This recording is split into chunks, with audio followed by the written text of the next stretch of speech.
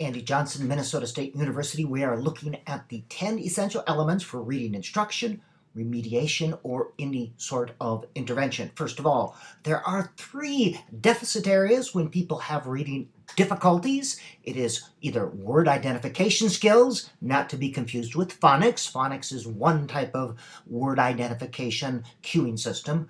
Fluency and comprehension. Students who struggle with reading have difficulty in 1, 2, or all of these areas. It's important to do some sort of diagnostic. Now, in the old days, this outdated bottom-up phonological view of reading looked at reading as simply looking at words on the page, pum, pum, pum. That information went to the thalamus, phonological processing, and up to the cortex. That is an outdated view, the phonological view. Today, we know that almost 10 times more information flows from the cortex down to the thalamus than from the thalamus up.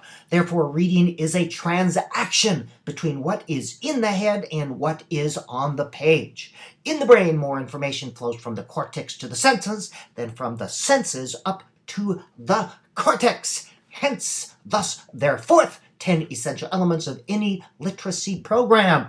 Concepts of print. This is a word, this is a letter, these things mean something. And phonemic awareness, hearing the sounds within words. These should be discontinued when students are at about the 1st grade reading level. Now, in and of themselves, phonemic awareness especially is not causal, but it's correlated with reading success. It should be part of the whole.